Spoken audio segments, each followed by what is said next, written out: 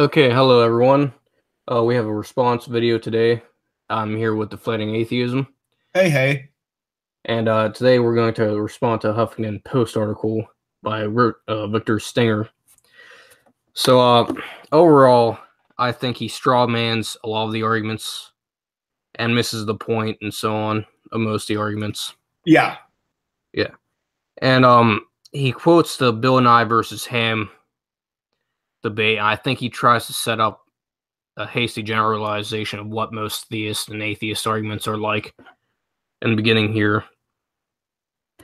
Yeah, Then well, Ken Ham is the atheist's favorite Christian, so besides the Westboro Baptist Church people, yeah. yeah. Even though overall, if you combine both Ken Ham and Westboro Baptist Church, that's like 35 people. Yeah, exactly. A big hasty generalization of like 2.5 billion people, but Yeah. Also, I want to say, first off, we should note that Victor Stenger died probably not long after this article was published. But he was a public atheist who's held in some esteem by his fellow atheists. And JMDapologetics here gave me the article, and I try to jump into these things as unprepared as possible, but I just scanned through it like an hour ago, and I was just astounded by how dumb the article was. I mean, it really makes you see just how completely vacuous the new atheism movement is, because this is really low level Reddit stuff here. yeah. That's typically what you get from a HuffPo article, at least from the articles I've read concerning religion and so on. Yeah. And it's very strange that it was published in Huffington Post, because this isn't even really necessarily aimed at atheists who are debating on the internet. It's meant for people who are on stage in a formal debate, standing in front of lecterns, you know. Yeah. So it's a very strange thing to publish in Huffington Post. Yeah. He also quotes here that most debates involve an atheist scientist, philosopher, or formal clergy person. But then, he claims that the only people that they typically debate are Christian theologians or, other clergy persons. But he sort of leave out Christian philosophers like William Lane Craig and so on. Yeah. So there's a suppressed evidence there, that fallacy, I believe. And then, of course, another hasty generalization. Yeah. So he also claims that religious people are only good at these debates because they teach and so on in classes and so on. Their arguments are actually good, but they just have experience with public speaking and so on.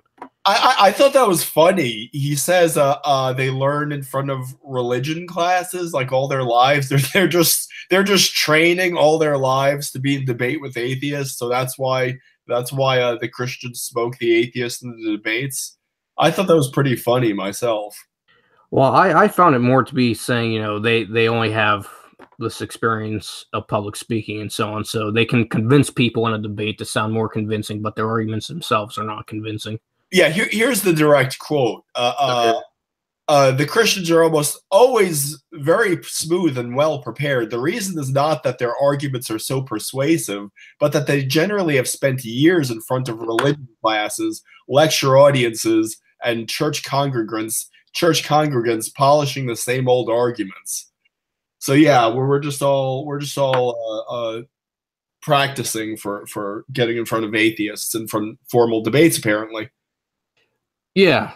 I think it's the complete opposite. I think atheist people online just read Reddit all the time and so on, but yes, exactly. So they could say that argument's been debunked. Yeah. Where are your sources? Reddit.com. Yeah. Yeah, honestly, that doesn't make much sense. So let me see here.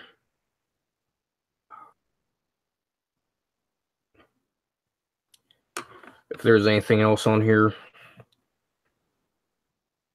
Yes, and he goes into a quote by Dan Barker here. Dan Barker is seriously a dimwit, but I don't have a high opinion of public atheists in general, but Dan Barker is just about the bottom of the barrel. I think probably one of the best debaters I've seen on the atheist side that can apply with good debater, not so much good arguments, is Christopher Hitchens. I think he's a good debater, but when he gets pressed on certain claims that he makes, I just find that he can just sway himself out of it without actually answering questions and so on. Well, he was a very persuasive speaker. Yeah, so, yeah. I mean, he definitely had rhetoric on his side. As far as actually marshaling an argument, no, that was not a strength of him. Yeah. Oh, a guy in the comment section just said that he's contributing a chapter to a forthcoming book responding to Barker, so I'll have to keep track of that. So that's cool. So the paragraph right before he gets into some of the arguments is I will mainly emphasize scientific arguments, that is, those based on empirical evidence and lack thereof. And I think he's making the claim that he's going to debunk mostly scientific arguments. If that is the claim, then obviously he presents his very first argument that he debunks apparently is the ontological argument. Yeah. Which I think he sort of strawmans the argument, but I'm probably thinking of Plantinga's and Dr. Craig's version of it. I haven't really read St. Anselm's. But basically, the greatest being that can be conceived. No being other than that can be conceived. So. Yeah, no, the greatest possible being. Yeah. Well, I could just read what he says here. Okay. Okay. So what he does is that he presents the kind of Christian, his own kind of Christian straw man, and then he responds to it. And so here's him speaking as the Christian. God can be proved to exist by logic alone. For example, we have the ontological argument, which appears in many forms. It was first proposed by St. Anselm in the 11th century. He defines God as a being than which no greater can be conceived. If such a being only exists in the mind, then we could conceive of a greater being, but we cannot imagine a greater being than God, so God must exist in reality. And Stenger responds, "You are right. This argument has been proposed in many forms over the centuries. All have logical flaws. As for the original Anselm argument, it can be used to prove the existence of many non-existent things, such as the perfect pizza." Okay, he's misrepresenting the ontological argument here. It states that a being for which no greater being can be conceived. So, like a perfect pizza would not be omnipotent. It would not be omnibenevolent. You know, it could not console grieving widows or whatnot. So you could play with the definition of pizza until it meets all those requirements. But then what you'd end up with is a pizza that has none of the attributes of being a pizza, but all of the attributes of being God. So that's not really it's not a good response to the ontological argument. Yeah. It also talks about a being. A pizza is a thing, not a being. So Well, I mean it's a material thing, and so I mean it's bounded in space and time, and Now, I personally, it's probably just me, but I don't get the logic of a lot of ontological arguments because you could probably explain it better to me because I've tried studying them and they're just very confusing. I typically refrain from using the ontological argument myself because I think it's a bit much for most atheists to swallow. But most of the objections to the ontological argument are very bad and very stupid. So rather than putting forth the ontological argument myself, I just really defend it against dumb objections, and atheists certainly have plenty of those. Yeah, obviously, if someone comes up to me and asks me, "Hey, do you have good reasons to believe in God?" I probably won't start out with the ontological argument. No, I don't recommend that any Christian do so, and popular guys like William Lane Craig. William Lane Craig defends the ontological argument. That's just not his first line of defense. Yeah, That's like if all his arguments somehow get demolished, which they have not been yet, and will not be. I think that argument I still think is valid and sound and so on. It's funny. If you go to the Wikipedia page for the ontological argument, they actually have a computer program that analyzes the validity of arguments called Prover 6, and it actually analyzed the Anselm's original formulation of the ontological argument, and they said it's sound and valid, so it all checks out. So apparently, by a computer program, says that it's a valid argument. Yeah, in my logic class, you had to draw out all the symbols to prove the validity. I find that totally unnecessary. I think, generally speaking, you can tell if it's valid or not if you assume the premises to be true. Yeah. But soundness is really the biggest question. But of course. Go ahead. Which brings me to a certain point here. Okay. Stenger continues, but there is a basic point to be made here. Ontological arguments are defined as those made from logic alone with no reference to observation. But no logical deduction can tell you anything that is not already embedded in its premises. Okay, that's actually incorrect. But if that were the case, all logical arguments would just be begging the question, which is not the case. So Stenger is wrong there. All logic does. I'm sorry? Oh, no, go ahead. Okay. Well, again, this is Stenger. All logic does is draw the conclusions that follow from those premises and check for any inconsistencies. Only by observation can we demonstrate whether the premises accurately describe or reflect the real world. That's an argument right there, so he needs logic. Yeah.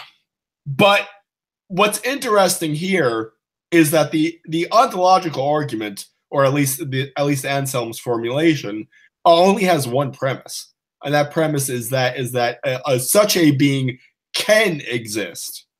So when philosophers debate, the ontological argument, that's the premise they go after, because they know it's a valid argument. They're just not, when atheists attack it, they try to attack the soundness of it. But since Stenger here is kind of rejecting the premise of the ontological argument, he's rejecting the premise that the greatest possible being can exist. His only other option is that the greatest possible being cannot exist. So he's backing himself into strong atheism. Yeah, and it seems like to me, let's take Alvin Plantinga's version of the ontological argument. I think it goes something like this: if it's even possible for God to exist, and therefore he does exist, if that is valid and sound, then you can't adopt a lack of belief. You have to obviously refute the argument by showing that God cannot exist at all. Yes. And that goes to what I was going to say, is that Stenger here is not in any position where he can hide behind a kind of professed lack of belief. His only option here would be strong atheism. Well, like I pointed out before we started the thing, of how he's... Let me see if I can find it here.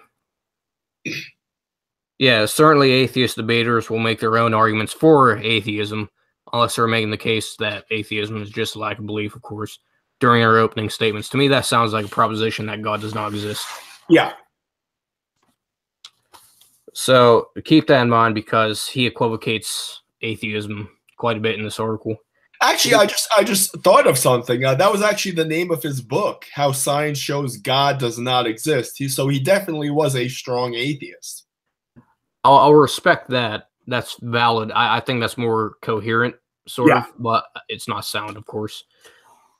So, at least it's owning your own argument, unlike the lack of belief atheists who seem to change what it is they believe whenever it's convenient. Yeah. So we should probably go on to the next thing here. Science and religion are compatible as evidenced by the fact that many scientists are believers, and he points out the National Academy of Science of science is that only 7% of members believe in God, personal God. This is what's so hilarious to me is that atheists make these towering proclamations that science and religion are incompatible, which is a very strong statement. But when you hold their feet to the fire, they're just basically hanging their hats on this 20-year-old informal survey of the National Academy of Sciences members that no one seems to be able to locate a hard copy of this informal survey. But that is their entire argument, is that 20 years ago, they took a survey of NAS members and only 7% were theists. Therefore, science and religion are incompatible. And well, that's hilarious. Yeah, that's an ad populum too. Just because scientists believe that science and faith are incompatible, they obviously are not in the field of theology, so they're going to fail in their theology. It seems like too.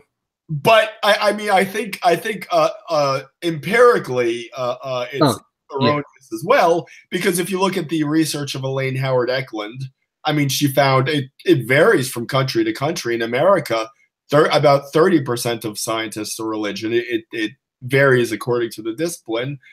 Internationally, I think in a lot of countries, 50% of scientists are religious, and in some countries like Hong Kong and Taiwan, scientists are actually more religious than the general population. Yeah. Now, of course, they're going to make the argument, but religion can't agree on what type of God or what God is, and so on. Well, it's not on us to defend that. It's just if they're making the argument that science and religion are incompatible, the burden of proof is on them to prove it. And I personally do not like making the argument that science and religion are compatible, because I'm not exactly sure what it means for them to be incompatible.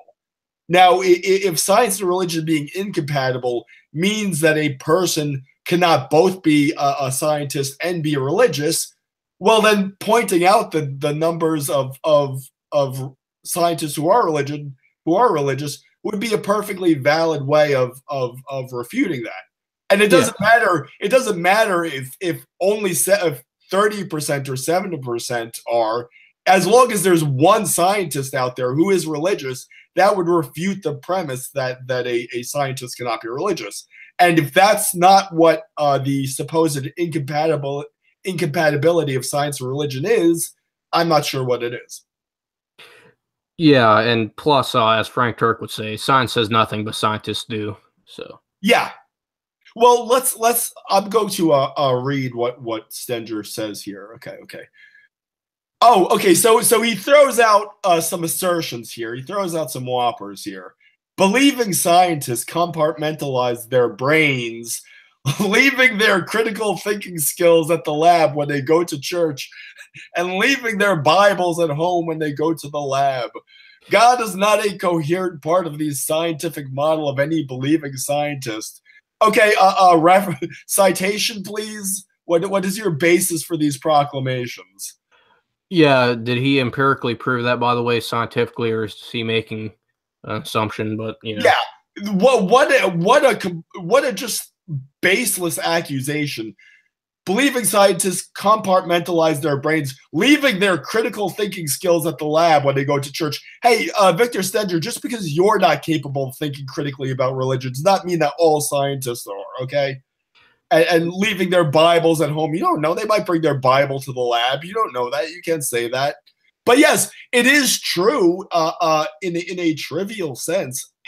The scientist, when the scientist, qua scientist, does kind of compartmentalize his activities. When he's performing his experiments, he may not be thinking about God. He also doesn't let the fact that he has to pick up his kid from soccer practice or whatever. He doesn't let that interfere with his practice of science either.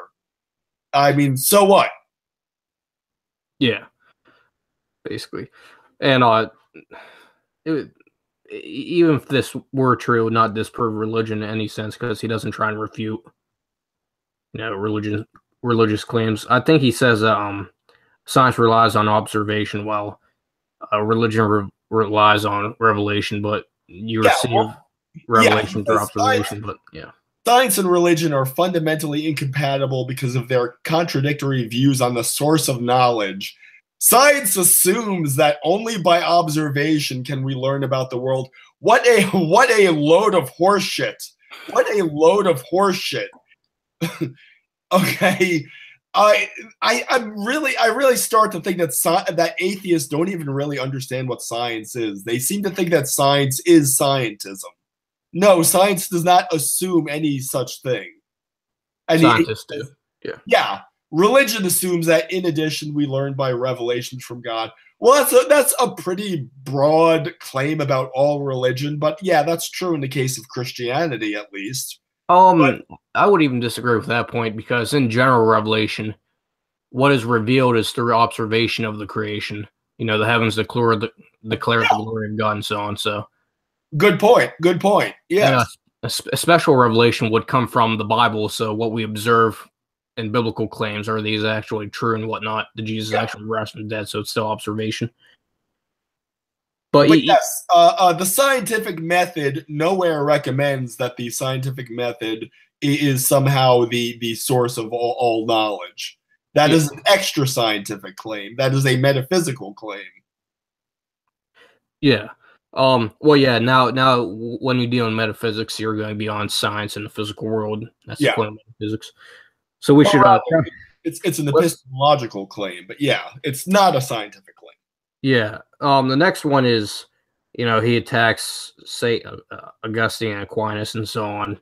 Yeah, they tried to apply science to learn about God's creation, but they ruled revelation over observation. We already went over that.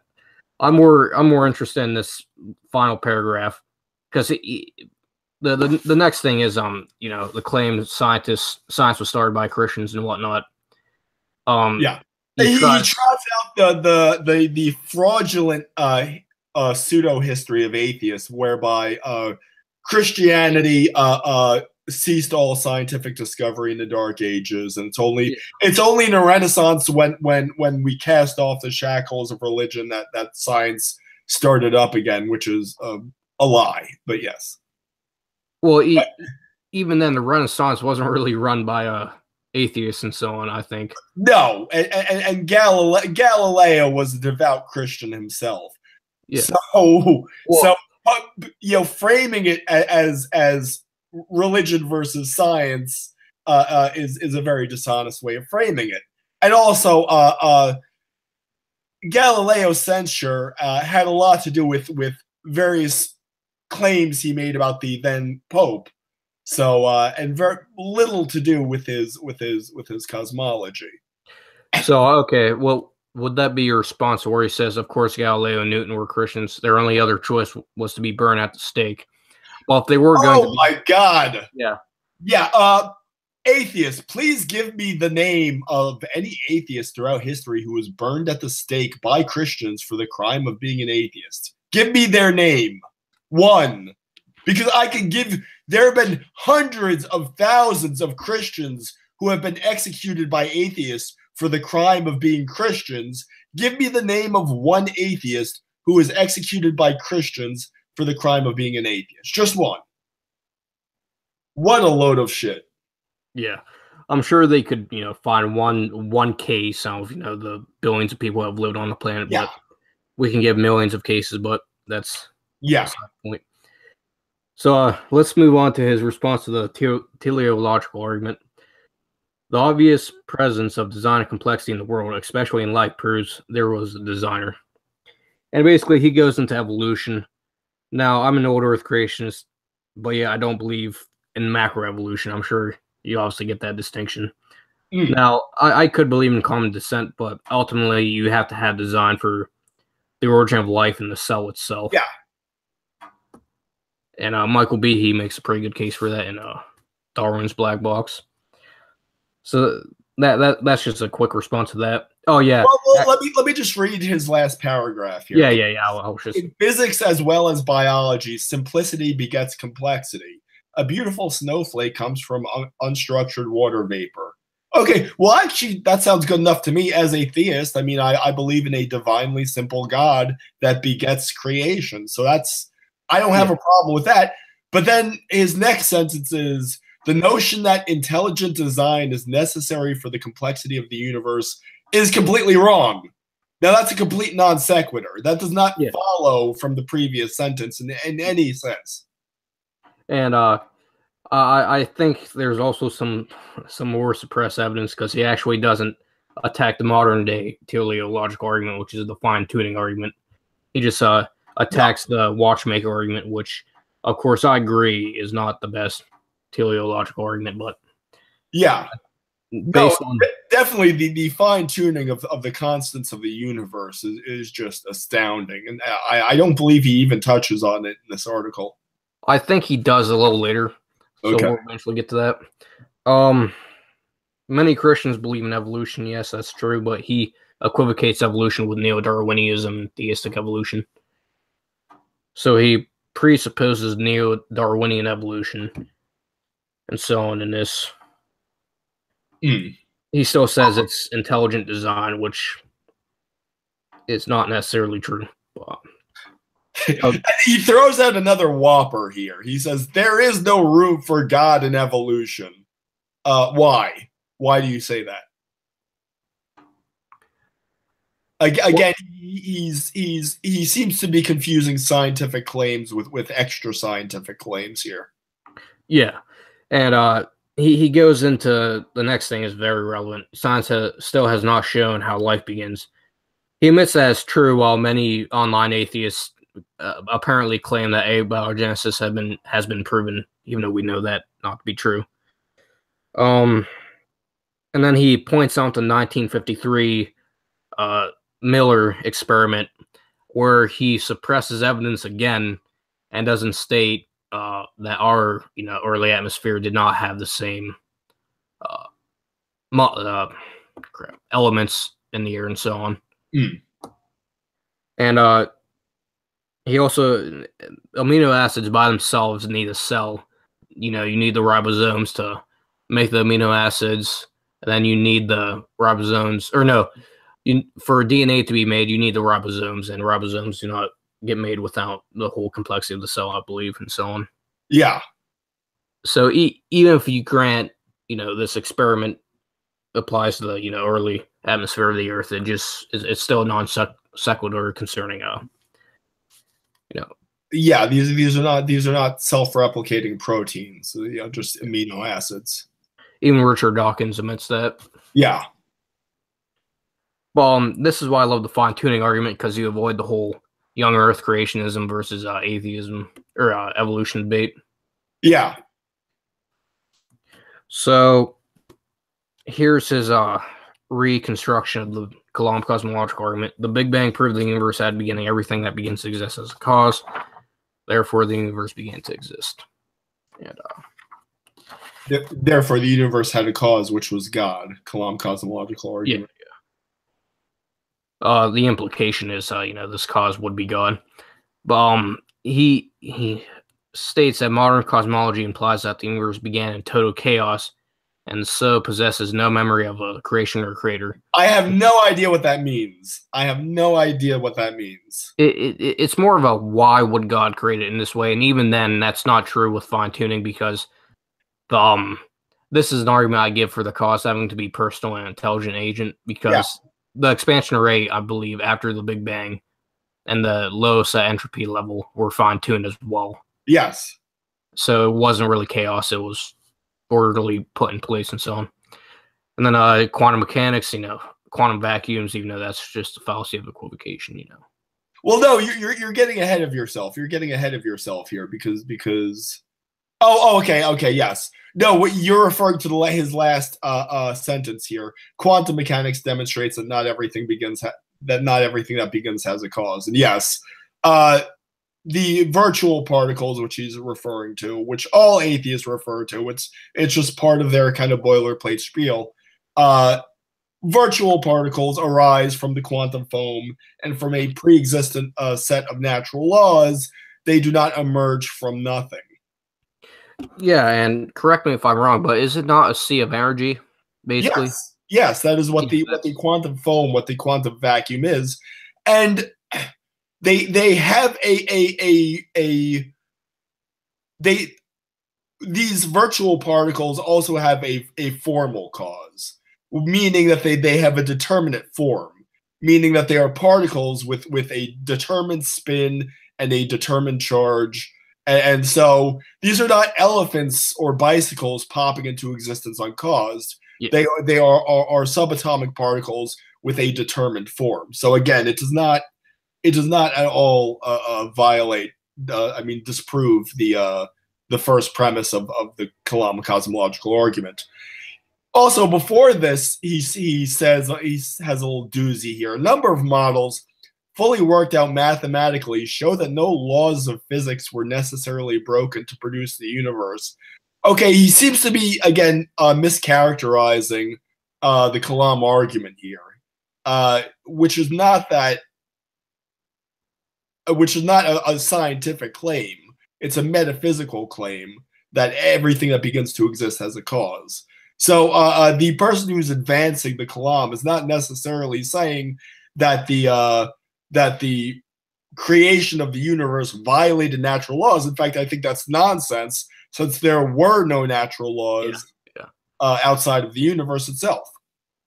It's like by one meme that I think you liked on my Instagram page, where I have the Velociraptor, and basically you're going to try and explain the origin of nature with more nature. Sounds like circular reasoning to me. Yes, exactly. So his next, the universe began with a singularity that marked the beginning of time. He tries to quote Stephen Hawking, but of course he doesn't actually give a quote, and we can give the quote. I believe it's on page 138. I'm probably wrong, but basically everyone now believes that time itself had a beginning. Yeah. Well, he says a singularity is an infinitesimal point in space with infinite energy density.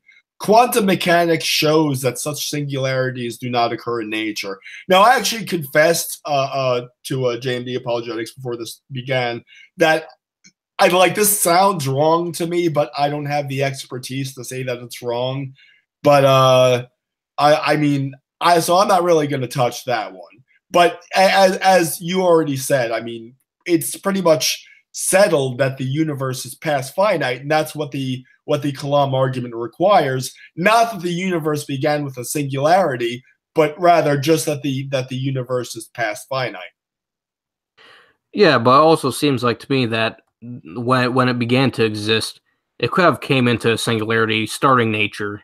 Because I would agree that such singularities might not exist in nature, even though I do not have the qualifications to refute said point. But it still seems like with nature beginning, it could have came into time, space, and matter all starting at one point. Well, yeah. Then he says modern cosmology now has strong reason to think that our universe is just one of an endless number of universes called the multiverse. The multiverse is infinite and eternal. It had no beginning and will have no end. There was no need for a creator because there was no creation. Okay, again, he has a non sequitur here. Even if we grant the existence of the multiverse, it does not follow that the multiverse is infinite and eternal and that it had no beginning. In fact, that's part of the standard William Lane Craig presentation. Is the what's it, the Guth Vilankin what's that? Guth Vilankin board. Yeah. Model. Yeah, which shows. So, again, neither of us are cosmologists here, but it seems to be the consensus that the universe and or multiverse are both past finite. There's really no model that could sustain a past infinite universe, or no viable model. Sean Carroll will propose it theoretically, but none of those really hold up. Yeah, and he makes a very bold claim that the universe is infinite. First off, it's multiverse, not infinite verse theory. And when I do objections to the fine-tuning argument, I'm going to point out, there could be multiple universes, but you can't know how many there are. There could just be two universes that could explain. He tries to say that the multiverse predicts certain things, with you know, how prediction is in the scientific method. It helps the detectable. It helps something with the cosmic microwave background and so on. Oh, which goes into the next point. We cannot detect universes beyond our own, therefore they are not science. And he points out things in the that would exist in the universe. You can correct me if I'm wrong, but I'm pretty sure quarks and black holes would exist in our universe. Yeah.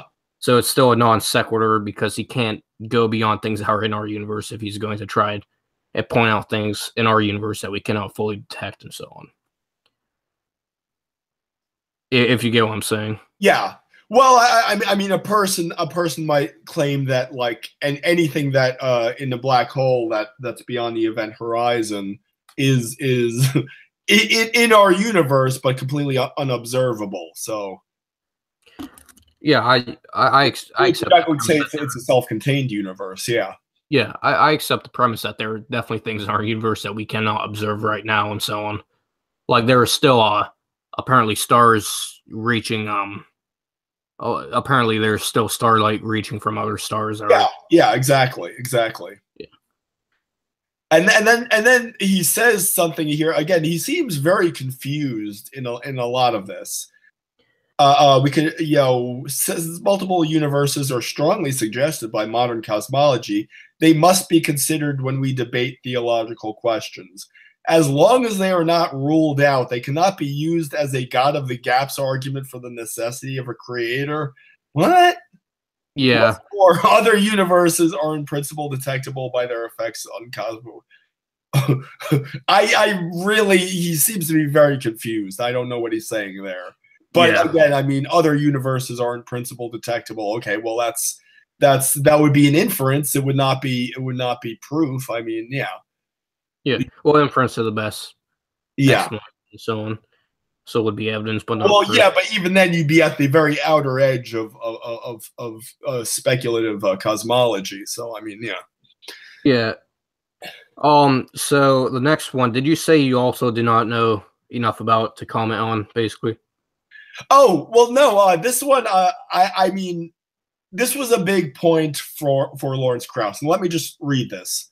Okay, so he gives the Christian kind of version here. Where did the mass and energy of the universe come from?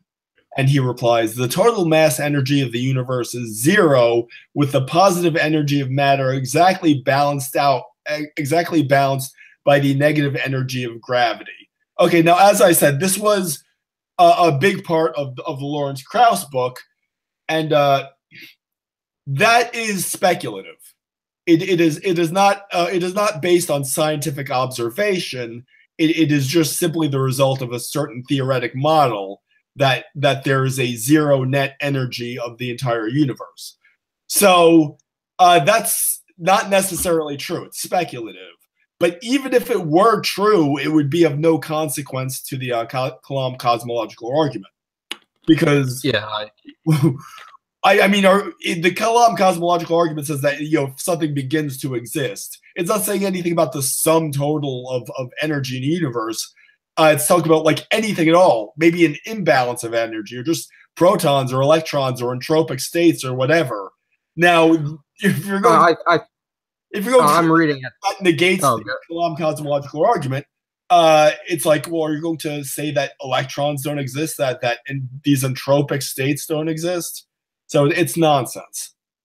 I don't think he's trying to refute the first premise. I think he's trying to refute the causes of God, because he states here, our universe came from an earlier universe by quantum tunneling, which I think is the point of this, which I do not know enough about to refute, but I don't think it's accepted among most cosmologists and so on. Yeah, well, this proves it could have come from a prior state of zero energy without violating any laws of physics. Again, he's kind of flailing against a straw man here, because I don't know of any Christian who claims that the creation of the universe violates the laws of physics. What a Christian apologist might argue is that a past infinite universe violates the laws of physics by violating the second law of thermodynamics.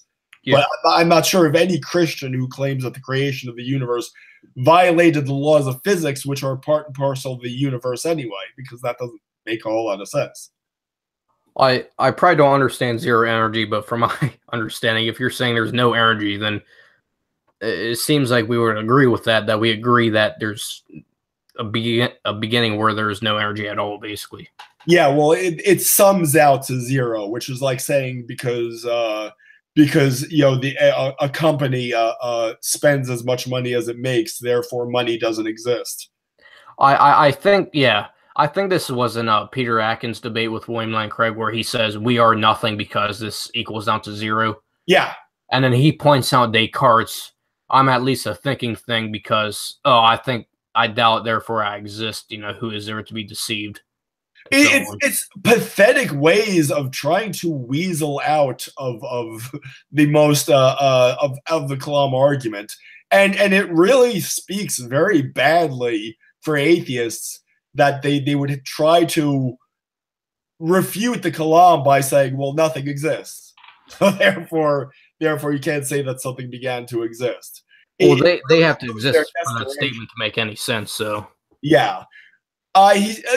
Stenger seems to be very confused through a whole lot of this. Honestly, how many years has he been like an anti-theist? Because there's no way, if he's been doing this stuff for over decades, and there's no way that he can't understand these simple arguments. Like, again, I don't know. I think he just came up with the he'd been a cosmologist for a while, but just kind of saw that there was maybe some money to be made with the new atheist movement, so tried to have a seat at the table of the Four Horsemen. Perhaps. Again, I don't know, but it doesn't matter now because according to him, he doesn't exist, but I don't know where he's at. Exactly. Yeah. Didn't exist then, but he really doesn't exist now. But yes. Yeah. So how can something come from nothing? Yeah, atheists claim that the universe just popped into existence. I can't believe this. It's preposterous. And so he replies, just because you can't believe it doesn't mean it could not have happened. A number of plausible... That's like me saying, oh, just because you don't believe in God, or just because... Yeah. I'm trying to think here of what I was going to say. Just because you can't prove that God doesn't exist, therefore he does exist. It seems like that. He himself, in the next paragraph, Stenger himself says also, are you implying it is preposterous to believe that the universe popped into existence from nothing by an act of God? Now that is preposterous. So, I mean, basically, we have one argument of incredulity against another. Well, even though I agree with ex nihilo, meaning nothing. It's not in the philosophical sense of nothing, because obviously God is something. The universe would come from God since he speaks into existence and so on. So again, he equivocates nothing. I think a better question is, how could an immaterial God cause a material universe and so on, which is a harder question I deal with. Yeah. But again, at least we have a starting point, unlike the atheist. So. Yeah. Going back here, he says a number of plausible scenarios for the natural origin of the universe have been published by reputable cosmologists in reputable scientific journals. Okay, that is a lie. Okay, what they describe as a universe emerging from a pre-existing set of natural laws, which would be something, which would be already a universe. Or you could throw in like M-brains or whatever in there, but there's some things. They don't describe how a universe could arise from nothing, which is what the Kalam addresses. Well, we sort of skipped over how can something come from nothing. And he says basically here that nothing really can't exist, which contradicts his his claim that nothing does exist. So yes. Oh, what a mess this is. What a mess. It's an incoherent question. How can something come from nothing? Unless you define nothing as an empty vacuum, which is not nothing. Yeah, exactly. And he asks for an example or define nothing. I use the example, I had nothing for lunch. There's nothing present at lunch. Well, it's a null set, yes. Yeah. In any case, the multiverse didn't have to come from anything. It always was. I think many scientists would disagree with you there. Yeah, so we should move on to where'd the laws of physics come from? he doesn't really answer the question. This I get from. Yeah. I hear this objection from atheists a lot, and atheists. This is the funny thing about atheists is that the atheists will proclaim their commitment to science, but when trying to argue against Christian arguments, they will throw every single supposition of science under the bus to vindicate atheism. Now, I'm sure you've heard atheists argue against the existence of laws of physics, but I have not heard that actually. Okay, well, what they say is, well, the argument is that I'm losing my voice here. I'm sorry. I'm going to have to get some more water soon. But what they argue is that the laws of physics are descriptive rather than prescriptive. That these are just the way objects behave in the universe, and the laws of physics just describe that. But it's essentially a distinction without a difference, because what those descriptions would be describing would be laws of physics. So having the laws of physics be descriptive rather than prescriptive is a distinction without a difference, because you're not making a claim about something actually being different in the world. Well, it's sort of like the law of identity. I think he's just describing the same thing, just two different ways. Yeah. Now, as Christians, obviously, we believe that the laws of the universe can be suspended for some sort of extraordinary providential act.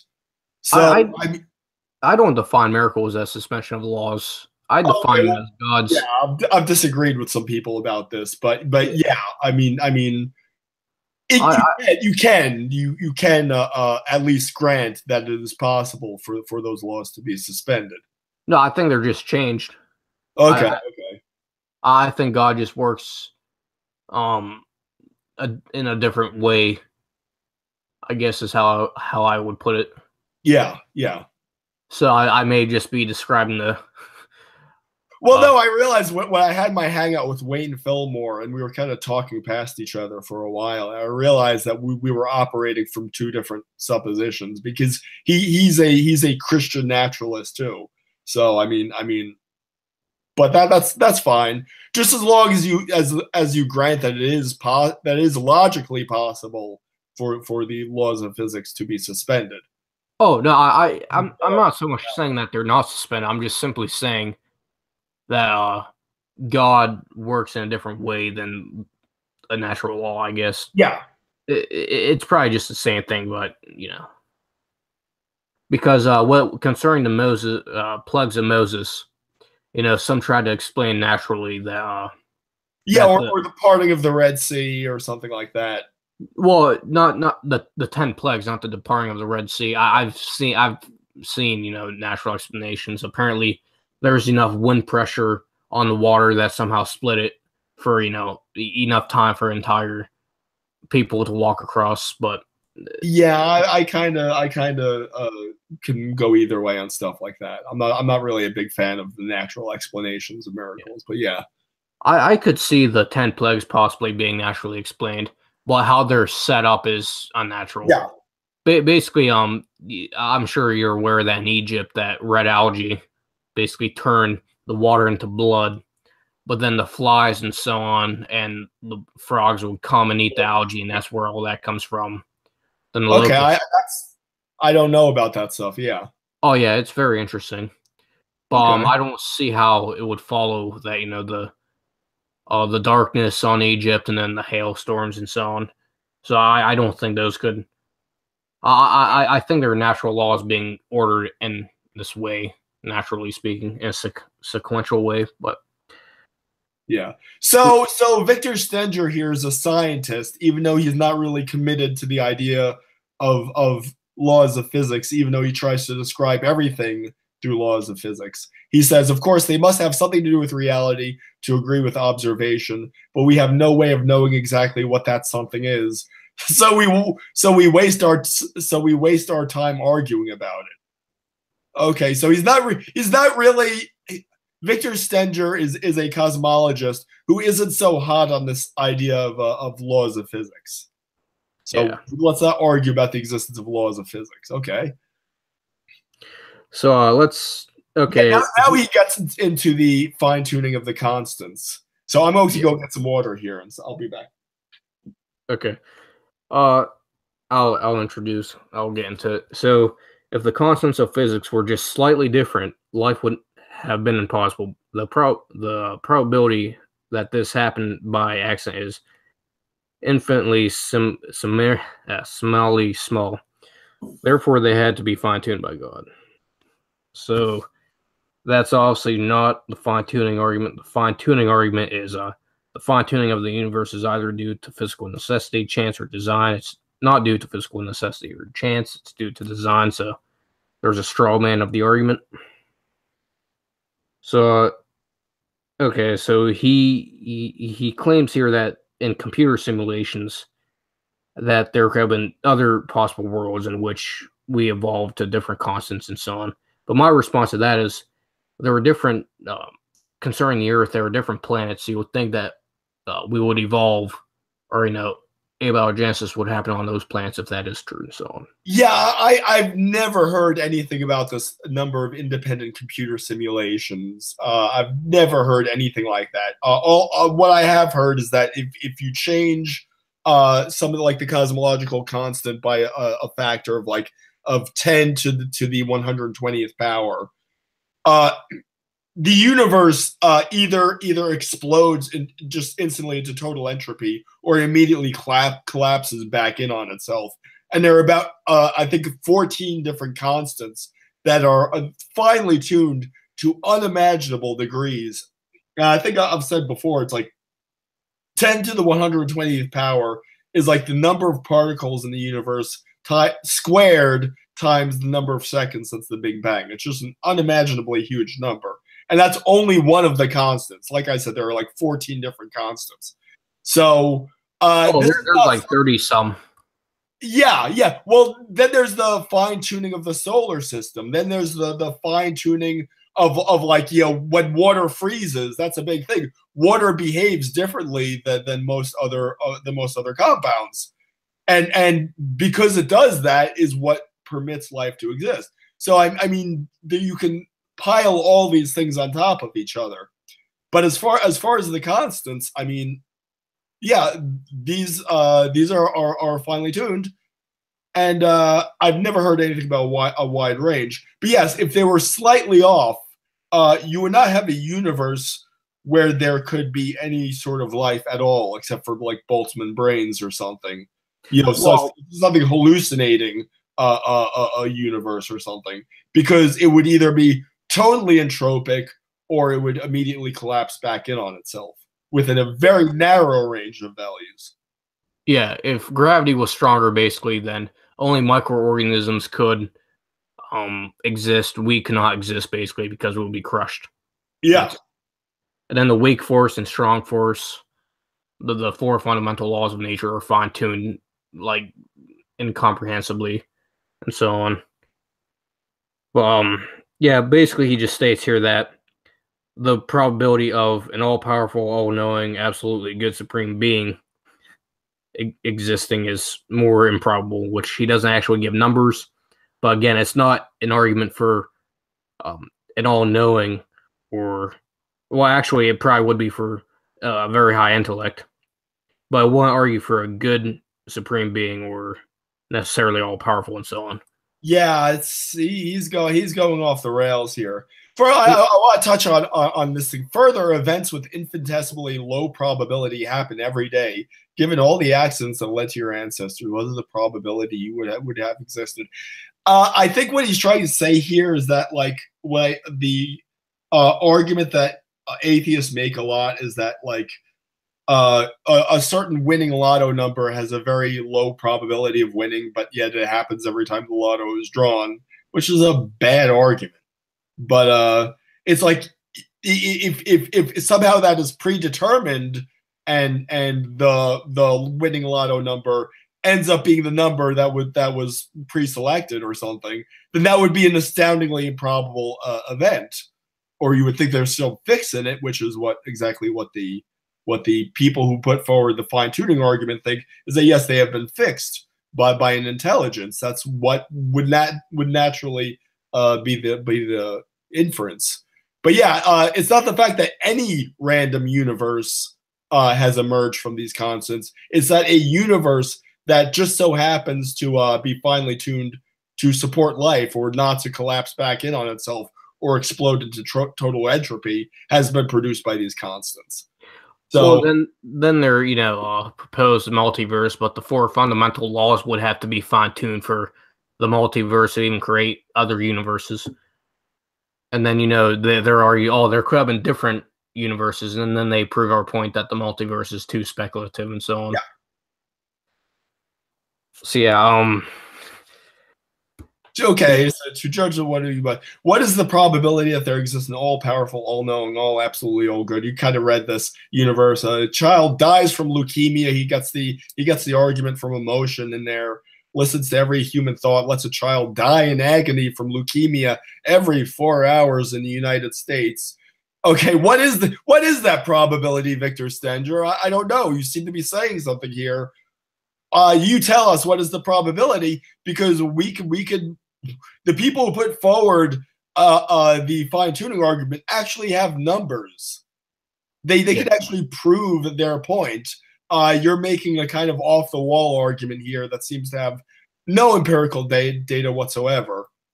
Well, I watched a hangout that Red Pill Religion Max did, and he had Holy Kool-Aid on there, and basically he made the same argument of this all good and all powerful, all knowing being is most likely improbable to exist over the fine-tuning.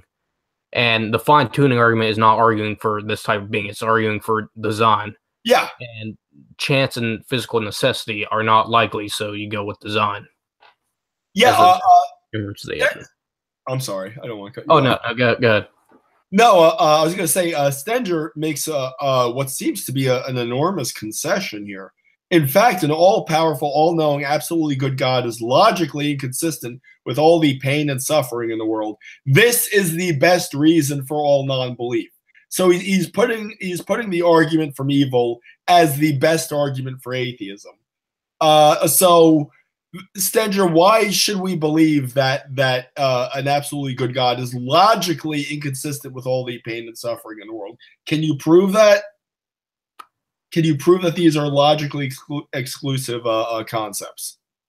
Well, again, I think it's just irrelevant to this argument. But yeah. Of course, now the next thing is well, that's what I'm saying. He's all over the place here. Yeah, his next claim of the theist is God gave humans free will, so he cannot control suffering, and then he goes into natural suffering basically. And that I agree that free will ultimately cannot explain every natural suffering event, but there is nothing technically morally wrong with a natural disaster. Yeah, I mean, yeah, it's bad, but it doesn't logically disprove the existence of an omnibenevolent God. Well, also a lot of the time it's people are probably not going to like what I'm going to say, but a lot of the time it's probably punishment for all. I agree with radical depravity. I think we are pretty bad, even as every human being. I think is ultimately better than some people, but ultimately we are not good. Yeah, I think you put out that little meme graphic on Instagram. Like a point there. That's not a feel good inspirational quote. We are radically depraved. Well, I agree with radical depravity because it allows free will. We have the moral law written upon our hearts. Total depravity is where everyone is a Mao and Stalin, Pol Pot. But then the Calvinist literally goes and said, because of God's common grace, this doesn't happen, but then we're not totally deprived. So it's self-defeating, but that's, again, irrelevant to, his claim here, I think. Now, do you want to start kind of like skating through here? Because I don't want to get into objective morality particularly. Yeah, I haven't studied enough on the moral argument, so he gets into the Euthyphro dilemma, but yeah, he straw mans. I'm going to leave a link to this article. Again, my objection would be that there is no reason to assume that a all good God must necessarily erase evil and suffering in the world. Now, it could be an emotional argument that, yeah, why wouldn't an all-powerful, all loving God do everything he can to prevent suffering and evil? But that's not a logical argument. It's an emotional argument. Yeah. Well, the claim is that an all-good God is logically contradictory and incompatible with evil. But if God has morally sufficient reasons for allowing evil for the better good, then ultimately he is all good and he allows evil to exist. An all-good God, I think, would allow evil, since by definition he allows free will, which is the ultimate good. Yeah. Of course, the atheist is going to be like, oh, if we have free will, then why are we sent to hell and so on? First off, no one's sent to hell. It's separation from God and so on. But I do agree with Stenger here when he says that's the best argument for atheism. Yeah. Because if you're gonna mount a defense of atheism on anything, I think it would be the argument from evil. Well, if you prove the universe was eternal, then that would be a pretty big theistic defeater, I think, of classical theism. Now, polytheism is obviously still an option, but again, I find it a creator or creators contradictory with a universe being eternal, but we know the universe is not eternal. You're way off there, but we're not gonna get into that. sorry, but you're wrong. I'm sorry. I am now because like if you look at the Aquinas' 5 ways, none of them assume a past finite universe. All of them can be used for a universe that has always existed. So I mean that's not a crisis for theism. Well, it is for the Bible at least, because what's the first verse? Oh yes. Well, no, that's what I'm saying. Is that, that's what I meant for classical monotheism and so on. Yeah, for Christian theism, yeah, it might be problematic. Although some people even claimed that Genesis describes God bringing forth the universe from chaos. So even that's verse 3, and the first verse is in the beginning. Yeah, okay. Heavens and the earth. That's reading things into the text and so on. That's gap theory, I think. But yes, he gets into Hitler, Stalin, Mao, and Pol Pot. What about all the millions of people murdered by atheists? Hitler, Stalin, Mao, Pol Pot. Well, that's not really an argument, but I will say, as when I mention this, much like when I mention scientists who are Christian, it is always in response to an allegation made by atheists. It's not something I would say unbidden. It's something I would only say if I'm prompted by a claim by atheists. Now, if an atheist claims that science is incompatible with religion and all scientists are atheists, I would respond, well, these scientists are Christians. It's not an argument I would make otherwise. And if an atheist similarly says, religion is the cause for all the world's wars, that's all the cause for most of the world's suffering or whatnot, it's entirely fair to point out that atheists have been responsible for a disproportionate. Hello? Point out Stalin and Mao and Pol Pot, who not only executed millions of people, but they executed hundreds of thousands of people motivated by their own anti-theistic beliefs. They slaughtered hundreds of thousands of Christians for the crime of being a Christian.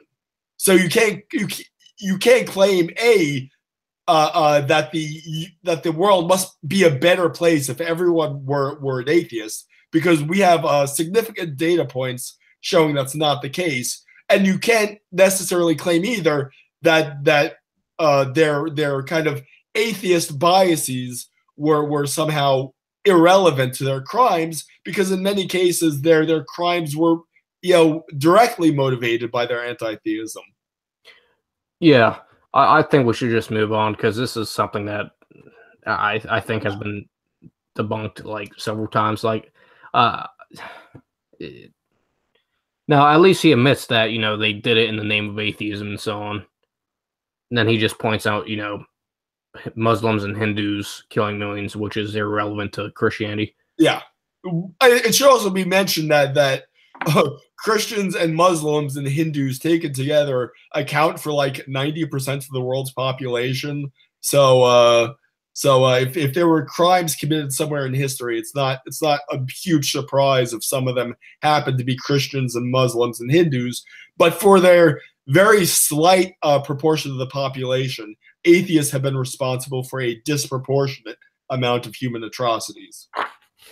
So there's still a lot here. I think we should do the history and Pascal's wager, because a lot of these are, just like all religious experiences and so on. Yeah. Which, again, are not arguments I use, because obviously religious experience itself is an argument is to convince a person for themselves, but not necessarily for others and so on. So his one there's convincing evidence.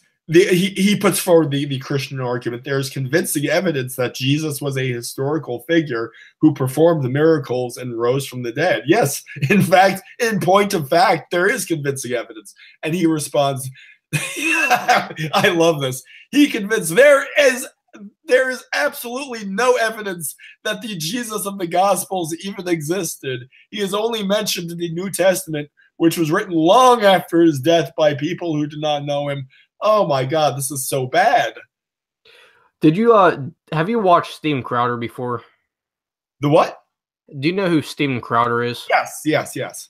I don't know if you saw his one podcast, but basically, when he asks Alexa questions, basically, who is the Lord Jesus Christ, and it goes fictional character. So he basically did a podcast, and Morgan Gerald, I think his name is, he has a Christian apologist on his podcast, and he basically goes through and debunks this claim. But I posted a comment that got like over 100 likes, and I gave the evidence for Bart Ehrman agreeing and making a book tearing this whole claim to shreds. And I point out Josephus, Tacitus, yes, and the fact that Jews who were basically Jews and pagans who were completely hostile to Christianity. None of them, the Jews and pagans of the time, nothing would have made them happier than to see Christianity snuffed out. And there would have been no easier way to snuff out Christianity than by proving that Jesus didn't exist. But no one had even dared to suggest that Jesus didn't exist until the 1800s. Yeah, and my point was going to be that first Middle Eastern Jews became, all of a sudden, they're going to make up a new religion, and their motivation is to get beaten, killed, and tortured, and so on. Yes, there are several Jesus mythicist theories, but yeah, one of them was I forget his name, but yeah, it was invented by the Roman Empire. Yeah, but then they persecuted the Christians, the people who followed the religion. That doesn't make any sense at all. But Jesus mythicists don't seem to make much sense in general. Yeah, and Bart Ehrman obviously completely disagrees. Now he of course attacks the reliability of the New Testament, and when you actually go into the historical standards of other documents, the New Testament documents have very good historical reliability and so on. Can I just mention that Bart Ehrman actually has an article on this website on Huffington Post that he published around the time of his book, Did Jesus Exist? And it lays out a little synopsis of the book and just describes it. But yes, you can find on Huffington Post an article by Bart Ehrman called Did Jesus Exist?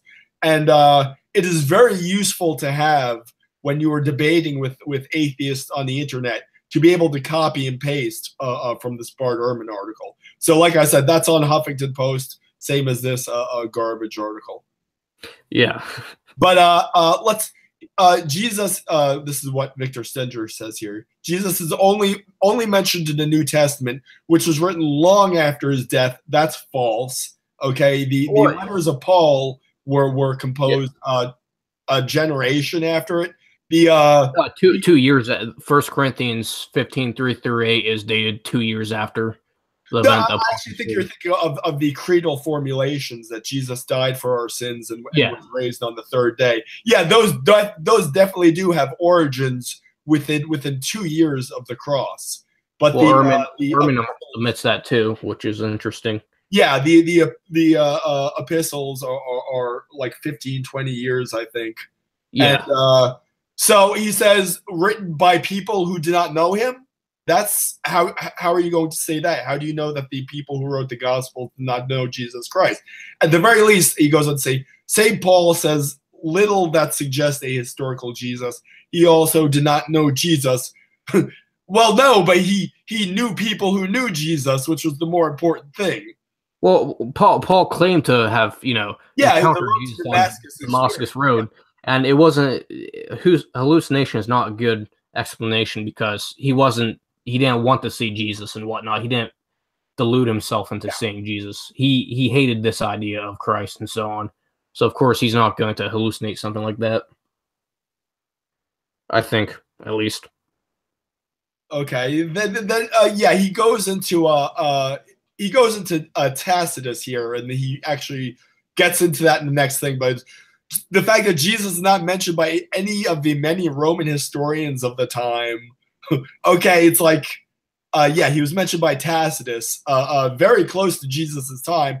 And if you're going to complain that Tacitus was not an exact contemporary of Jesus, that's not a complaint, because historians of the time were almost never exact contemporaries of the people they wrote about. Well, that's the point. They're historians, not eyewitness accounts. You ask for historical evidence, we're going to point to them. The gospel accounts are the eyewitness accounts. Yeah. Cold Case Christianity makes the case for why they're reliable eyewitness accounts and so on from his cold case detective work. And there's I wish I could remember the guy's name, but Luke the Evangelist is essentially a very good historian. Oh, Luke. The way he describes events, or he describes events as a historian, and he was a very educated man. So I mean, you can't cast doubt on it. But again, atheists are basically willing to throw everything we know about ancient history under the bus just so they can get rid of Jesus.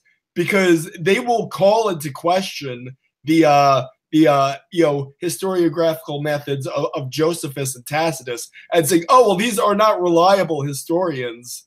Well, Tecton TV has a video debunking, this Josephus claim. Yeah. Now, Tecton TV is a great channel, yes. Yeah. Now, I do admit that, of course, there are forgeries of the original, not of the original, but forgeries of church fathers who, have distorted what he said. But we have the closest manuscripts to, I think it's Antiquities of something. Yeah. We have manuscripts before we find the manuscripts of, the apparent forgeries of them and so on. So we can actually confirm what Josephus actually reported and so on. Yeah. Then he doesn't try to refute Tacitus. He just makes a claim that they're historians, not eyewitnesses. Well, it's like, duh. Yes, yeah. Yeah. But they were good with their sources, which is why their words carry weight. And when you think about it, there were probably a lot more historians who wrote about it. We just probably don't have their documents now because, of course, you have the burning of Jerusalem. Yeah. And plus, some of these documents probably weren't as important as certain historical documents, so they might have, obviously the paper goes away after a while, I'm pretty sure. Yeah, well, the earliest scribes did not use the highest quality parchment. It was only around the 2nd century that they started using better quality materials. So the stuff that was written in the 1st century was pretty much lost. So the next claim, there's just as much evidence for the existence of Jesus as for Socrates. I have this as a false claim. I said there's more evidence for Jesus than Socrates and so on. Yeah. Because the manuscripts are much closer to the originals than of Socrates. So on historical grounds, I believe you can actually possibly make a case that Socrates might have not existed and so on. From a certain, because we don't have, because we have the 24,000 manuscripts, and I don't know how many manuscripts we have for Socrates, but it's nowhere as close. Yeah. The Iliad is the closest to the New Testament. It only has 1,000 manuscripts. No, I mean that's the thing. He talks about like Plato as an eyewitness to Socrates. But yes, we do not have these source documents. The earliest documents we have of Plato is way after Plato lived, centuries and centuries. We don't have the intermediate documents. So it seems kind of odd that he's using that to build up the historicity of Socrates, and while complaining about the scarcity of evidence for Jesus. At the end of the day, it's just a miracle biased, however you want to define miracle, but it's just a bias against the supernatural and a presupposition. Exactly. Now, maybe you know more about this than I do, but isn't one of the Gospels dated past 70 A.D. just because they could not accept Jesus's claim about the fall of the third temple? Well, actually, it's the complete opposite when you think about it, because as you mentioned before, Luke. Well, again, that's on the presupposition that the eyewitness testimony, they're trying to make up a conspiracy. So since they knew about the temple, therefore they made it seem like Jesus predicted the temple. But that just adds in more things you have to prove and so on. Yeah. Well, again, with Luke, he writing as a historian, you would think that he would mark something as before the fall of Jerusalem and so on, before it was burned and so on. He doesn't. And this is why Acts is reported as or earlier than the fall of Jerusalem, because you would think that would be mentioned in church history because it's a pretty important event and so on, because Christians were killed and so on. Yeah. And the first martyr obviously was Stephen before the fall of Jerusalem. But Luke, this is an argument in cold case Christianity, basically, that Luke, you would think that Luke would have written about this. And also with the poles of Bathsheba, I believe, or Bethesda, we found those, of course, in the ground because they were destroyed by the Romans, of course, and Luke and many of the other Gospels, I'm pretty sure, talks about these poles and so on, and we find them, and if they were written after the fact, then those will have not been reported because obviously these poles that they're talking about were not there after the fall of Jerusalem and so on. Yeah, yeah. So there's better evidence that they were written before 70 AD, if not earlier. Yeah. And Luke actually copies the Apostles' Creed that I talked about before, I'm pretty sure. It's either in Acts or the beginning of Luke, I think. Or somewhat implicitly mentions it, I believe. And that could date it even closer. But yeah. The creedal formulas that were basically agreed upon just 2 years after the crucifixion. Yeah. I think we should just skip Jesus. Yeah, a lot of this isn't very interesting to me. Yeah. I mean, by the way, the whole thing about the earliest creedal formulations, that comes from Bart Ehrman himself. Yeah. We hear that from Bart Ehrman himself. So even a skeptic, even an agnostic skeptic, says Jesus definitely existed, and the earliest writings about him, the earliest creedal formulas about him, were basically conceived 2 years after the crucifixion. Yeah. So I think the last one we should cover, or actually two more, and then we can end it, is Pascal's wager and evidence of absence is not absence of evidence is not evidence of absence, because he makes an argument from ignorance in his response to that and goes with the lack of belief and equivocates atheism. Okay, so I'll just read this and you can add your comments. So he characterizes the Christian: there's every reason to believe in God and no good reason not to. If you do, you have everything to gain and nothing to lose, and that's Pascal's wager. Yeah. Now, I would agree with him. We went over Pascal's wager today in one of my classes, modern philosophy. I don't think it's a good argument because it's mainly a presuppositional argument, because he is a reformed thinker, and he's arguing that we cannot know because we are tainted, epistemologically speaking, which I do not agree with reformers on. We cannot know anything without knowledge of God, ultimately, which I think is very self-defeating, because how would you come to that statement? But and so it's arguing that since we can't know, since the advantage of God, believing in God, is you either win it all, or you lose nothing. So you should believe in God. But then I agree with people like Matt Dillahunty, where they point out what about other religions and so on, and then you have different definitions of God. So me personally, I don't think it's a good argument. I used to use it. No, but I think it's also important to notice that this was not the basis of Pascal's faith. Yeah. Pascal had powerful mystic experiences throughout his life. So it was not he was not making a blind claim that, oh, we should believe in God because it makes us happy, and that was not his claim. He was just saying, just kind of pointing out the fact that yes, I mean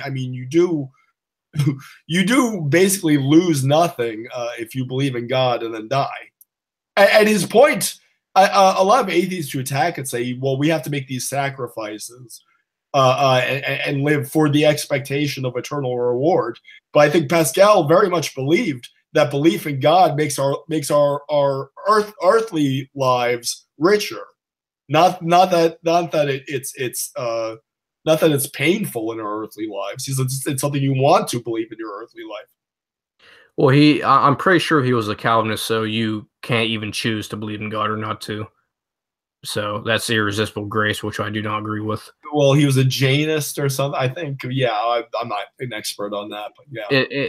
In the earlier chapters of the Pensées, which is where Pascal's wager is, and he basically talks like a Calvinist, basically, and we can't know anything because we're total depravity would wipe out any sort of epistemology we have and so on. Yeah. The Pensées is kind of like Ecclesiastes. It's kind of kind of a very kind of not the most optimistic text, but yeah. All is vanity. Yes. Yeah.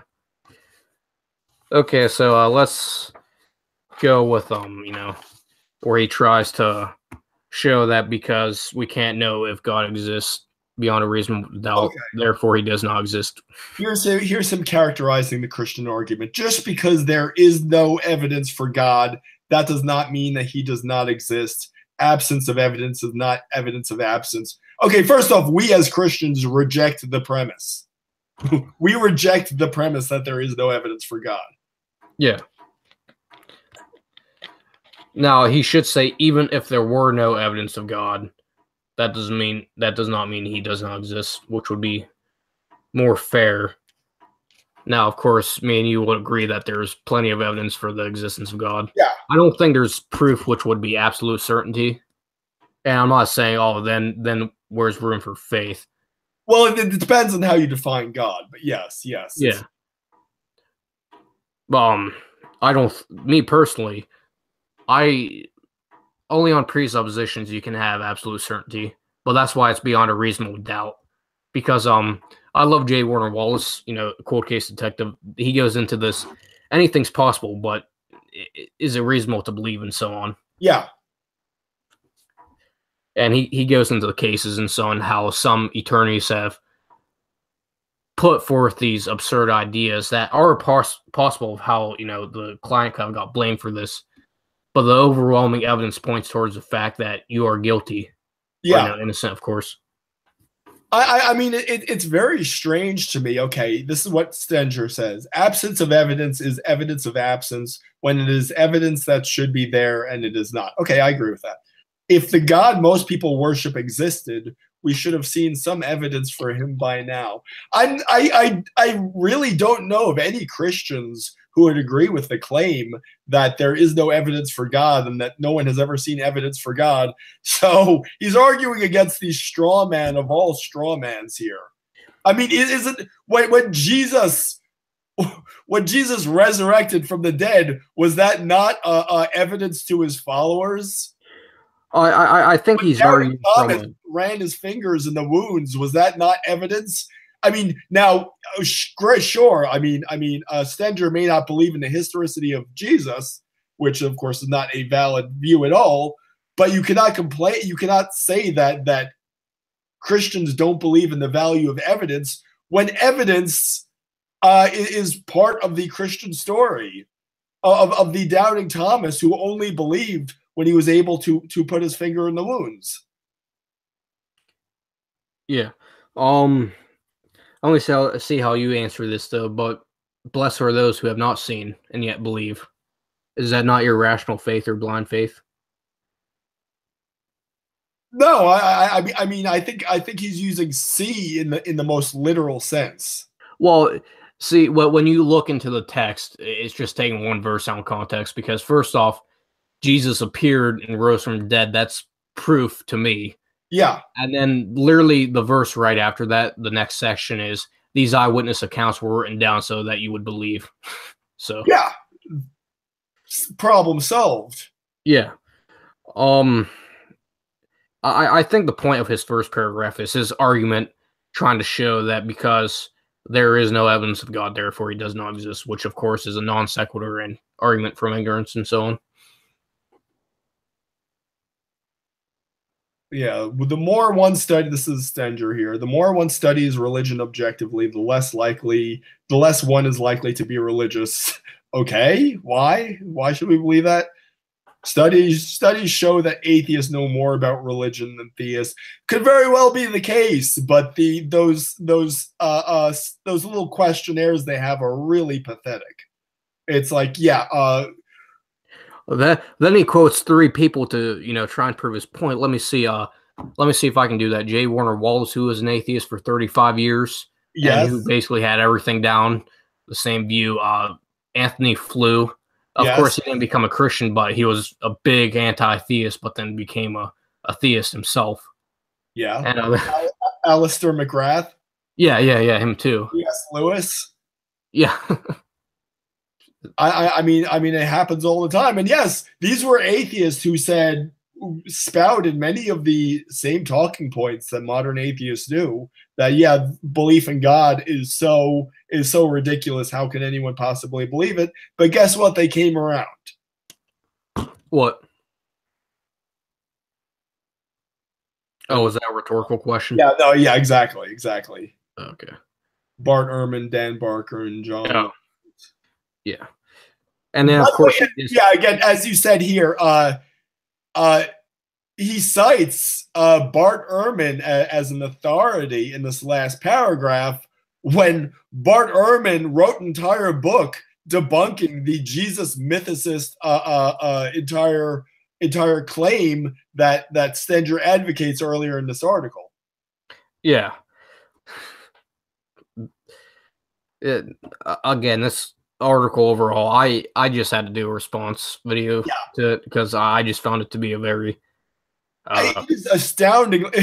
I'm sorry, there's so many humdingers here. Many clergy persons are coming out of the closet now, no longer able to maintain their self-respect, preaching the nonsense they have been taught to preach to their congregants. We are beginning to near the point where we can imagine no religion. When that happens, the world will be a better place. It's like he's just flinging this just rhetoric out there. It's like, dude, prove anything you're saying. By the way, we should also note there's not a single citation given in this entire article. Yeah, and that's typically of every CNN article or Huffington Post article and whatnot. But again, he makes that claim, but then without religion, the world would be a better place. But he admitted to the millions killed because of atheism before. Yeah. There are significant empirical reasons to believe that is not the case. Yeah. The fact that the secular regimes of the 20th century have murdered more people than just about anything else is a significant data point that atheism does not necessarily make everything all hunky dory. Yeah. It also seems like to me that he just talks in circles in this article, basically. Yeah. I was really not prepared for how bad this article was, and we skipped over a lot of this, but I was expecting something to be there. But as I said to you before the hangout began, it just seems like a little pissed off 13-year-old Reddit kitty wrote this. not an 80-year-old cosmologist. And he Yeah. was up there in age. He was up there in age. Honestly, if he's been doing this his entire life, you'll think he'll know the arguments better, unless he is actually just suppressing evidence on purpose and straw manning on purpose and so on. Unless he actually doesn't understand the arguments. But of course, he would understand the cosmological argument and so on, because he's a cosmologist, and he straw mans all that too. The only thing I'm not really certain about is when he claims that quantum mechanics has proved that singularities don't exist, and that seems like a very suspect claim to me. Although I don't have the authority to say it's wrong. Yeah, like quoting from the same book though that I gave before, unless somehow my quote is taken, because I admit I haven't read A Brief Time in History, but again, if my quote is taken out of context and someone please correct me, but I don't think it is. I think that's what we're saying, is that it's of no consequence to the Kalam argument in any case. Yeah. Because the Kalam doesn't necessitate that the universe begin with a singularity. It just necessitates that the universe begin at a finite point in the past. Yeah. What I remember what I wanted to say before, were me and concerning, would the world be better if if it was just atheism and so on. Now, if it was just a modern day atheist, then perhaps not. But again, if it's like the Stone-like atheist, and obviously, and again, that's the purpose of is atheism worldview, at least as subjectivity. If we somehow live in a subjective world where no one wants to kill you because you're religious, and technically that would be an atheistic world, and it would not be. I can't eat in an atheistic world. I cannot use the term bad or wrong, but it at least wouldn't really imply much suffering. While Islam says specifically in Surah 9 to kill the polytheist, like I said earlier. Yeah. That is a strict ideology, which, if it did rule the world, then Christians would not be able to exist. On atheism, if you do not hold the Stalin view that government is God and so on, and we should get rid of religious thought, then the Christians can't exist in a world. But of course, if there was no religion, that would be a contradictory statement. I get that, but of course, if atheism was the main view, especially just the lack of belief atheism, because obviously most hold to that view. Never consistently, though. Never consistently. Yeah. And that's the thing, is that atheists frame the debate in terms of atheism versus religion, which is the wrong way to frame the debate, because first off, the opposite of atheism is theism, which can take many different forms. And we are not apologists of religion in all its forms. I'm not going to defend Islam anytime soon. But we're not defending Islam. Satanism is a religion. We are not defending that either. Which is ultimately made up of atheism, or a lot of atheists. Yeah, a lot of them do identify as atheists, but it's not fair to expect us to come to defense of all religion, because we're not defending all religion. Yeah, but Hinduism. When someone makes a ridiculous claim that religion is the source of all the world's wars, we're going to attack that, because it's simply not true. Yeah, especially the American Revolution, American Civil War. Yeah, it's World War I, World War II, and so on. You can list war after war that is not. Oh, you want your 7%? I think the History of War anthology determined that only 7% of the world's wars were religious in origin. So there you go. I agree that ideologies start most wars, but it's not significantly specific religious ideologies and so on. And so, but you'd never hear anyone saying, boy, wouldn't the world be better without ideology? Wouldn't the world be better? That would be an ideology right there, though. Yes. We have to kill all people with ideologies. Yes. So I think we've spent enough time on this. It's a bad article. Yeah. I was really not prepared for how bad it was. Yeah, well, you don't really have to prepare that much to debunk it. I didn't really have to think about much of it. No. But again, now if this is why we also need apologetics, because if a normal Christian comes across this, they're not going to be able to answer like half, 3/4 of the stuff in here. And the purpose of this article is to attack people like that who don't know anything about apologetics and so on. because obviously they won't know the arguments and they won't realize that these are straw man arguments. And that's why I want to do a video like this to warn people, hey, if you don't study apologetics, then these crappy arguments will probably lead you away from your faith and so on. Yeah. Well, I have a higher opinion of myself than to say that, but that's why I have so much respect for guys like Frank Turek. I mean, if you're a teenager and you see a presentation, it's simple. I mean, it's laid out very simply. But even just seeing a Frank Turek a presentation should be able to inoculate you against 95% of these dumb atheist arguments. Now, it's still possible that the atheists will have a little something that you may not know how to respond to. But I mean, most of them are wrong in such a trivial, apparent way that they're really no problem, you know. Well, typically speaking, when they present something that you can't really fully counter, it's normally something that's speculative and that us as human beings cannot know. They appeal to things that we overall cannot have absolute, things that we have to remain agnostic on. They appeal to things like that. Yeah. But I think Frank Turek would agree with me concerning the need for apologetics and so on. Definitely, and this needs to be a part of basically every large church in America is having apologetics for youth groups. Even if there were no atheists or agnostics or people attacking us intellectually, Christians still have doubts and they still need apologetics. And plus, we're called to love our God with all our mind and so on. Yes. I'm reading J.P. Moreland's book right now, Love the Lord your God with all your mind. And the first chapter was just showing the need for apologetics and the history of basically up until the 18th and 19th centuries, when fundamentalism like young earth creationism and the rapture and so on started coming about, is when apologetics, intellectually speaking, has really died down. And I think that's why we're suffering the consequences nowadays and so on. What is your view on the rapture, real quick, or have you not formed a I have not really formed an opinion on it, although I will say as a Catholic and as someone who's raised Catholic, no one said anything about the rapture. Okay. Yeah. You probably don't. Do you know much of the views of Revelation and so on? Well, like the millennialists and the dispensationalism.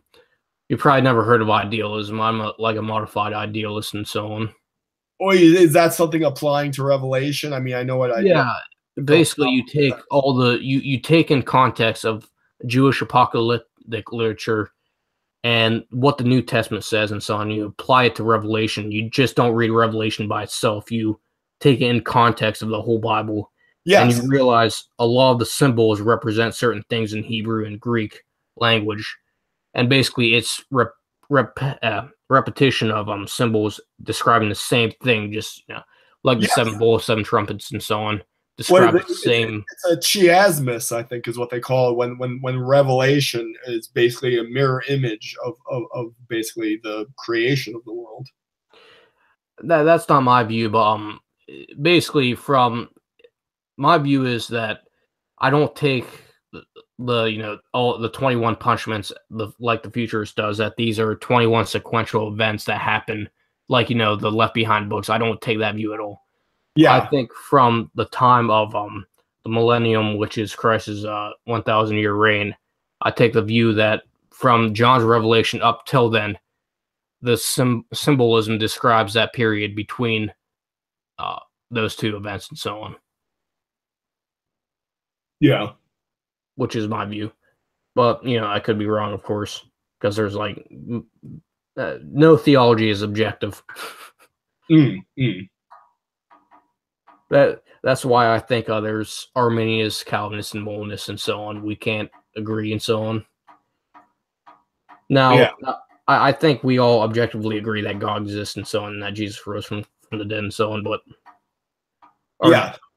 now I think Arminianism versus Calvinism is a bigger subject, because that obviously attacks free will, and free will is pretty big in salvation and so on.